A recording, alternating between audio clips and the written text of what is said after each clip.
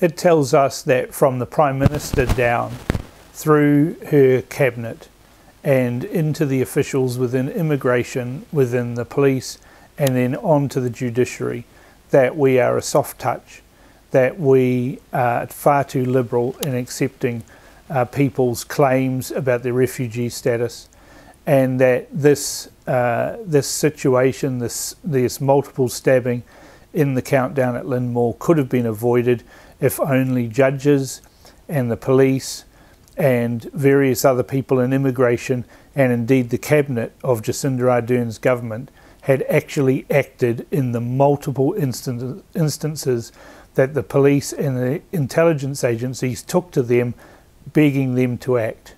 They didn't, and so they have blood on their hands. Well, it's a good point, what he was doing here in the first place. He arrived here in 2011 on a student visa. He was working from reports that we've managed to obtain, 50-hour weeks when he was supposed to be on a student visa. 2 years after he arrived here, he applied for refugee status. It's clear that he lied about the refugee status, and when he was found out about that, he used the appeals process, the Womble judges and the court system to hold off being chucked out of the country.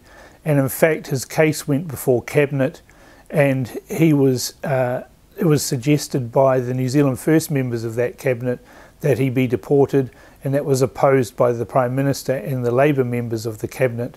So you do have to wonder what he was doing here after all this time. We're far too soft. From the Liberals that are in charge of the government to the Liberal judges, they're sopping wet. They're naive about these type of people. They are living in New Zealand. There's reported to be more than 45 of them, some of them under extremely close supervision by the police and the intelligence agencies. And I believe that the politicians and the judges and the immigration department have got blood on their hands, and they should have dealt with this guy in a far more urgent manner.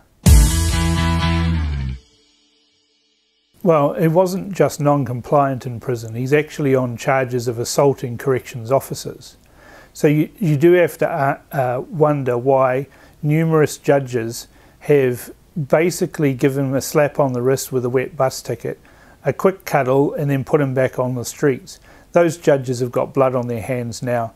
The immigration department hasn't acted appropriately, and we see that despite the Prime Minister's claims that absolutely every legal avenue was pursued to keep this guy off the streets, that's been proven to be a lie. The police didn't oppose bail when he last appeared in the court, and consequently a soft judge let him out with no GPS monitoring or anything else. It's a wonder he didn't commit the crime sooner.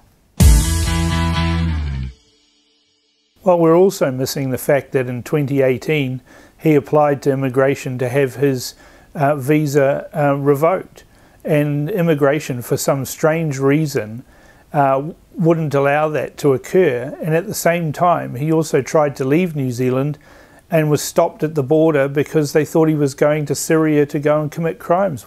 We should have just let him go, and as soon as that plane left New Zealand shores, we should have cancelled his visa, and that would have been the last we've ever seen of him.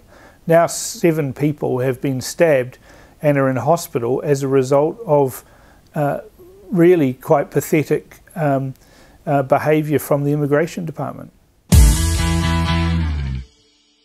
Because we've got a system that's been run by sopping wet Liberals who think that these people are just poor, hard done by people, and that if we just give them a cuddle, turn over a few pages of the Quran, and mouth some theirs and oh dear, that's how sad, they'll all come right.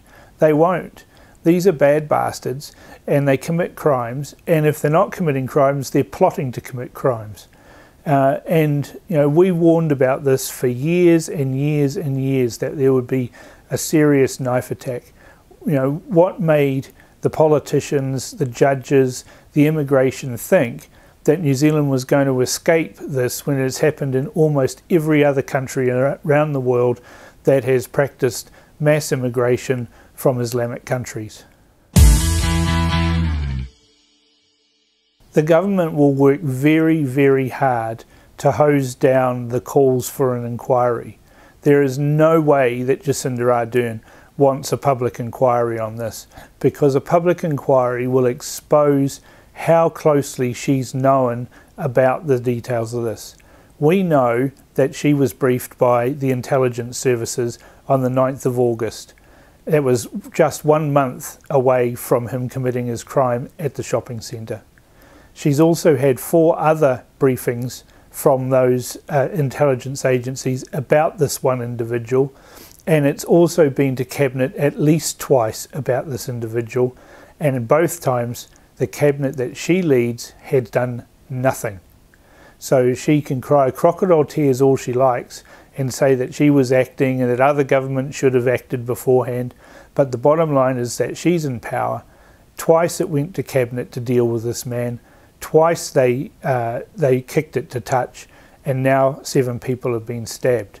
The government won't want a public inquiry because they know it'll be damning of their own actions.